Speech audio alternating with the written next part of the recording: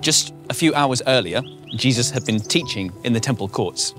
And now he's been slain and his blood-soaked body is buried in the ground. The disciples are left without their leader. Have you ever thought about Good Friday from the perspective of the disciples of Jesus? Can you imagine the trauma of having to see your dear friend go through suffering like that? Think of it now. Imagine being one of them and seeing these events unfold. The betrayal of Jesus by another of your friends. He's turned traitor against you for the sake of some silver coins. Jesus arrested and questioned, beaten, flogged, being paraded on a public show trial and then nailed to a cross. Can you imagine watching from a distance and seeing the agony etched into his face?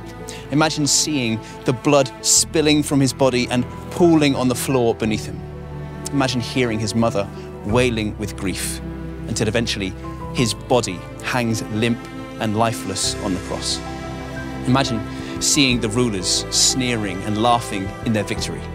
Imagine seeing that spear being driven into his side. Imagine seeing him being wrapped up in grave clothes and taken to the tomb.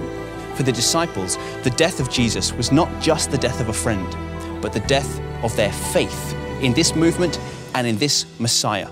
All of their hopes and expectations are bound up with Jesus and buried in the grave.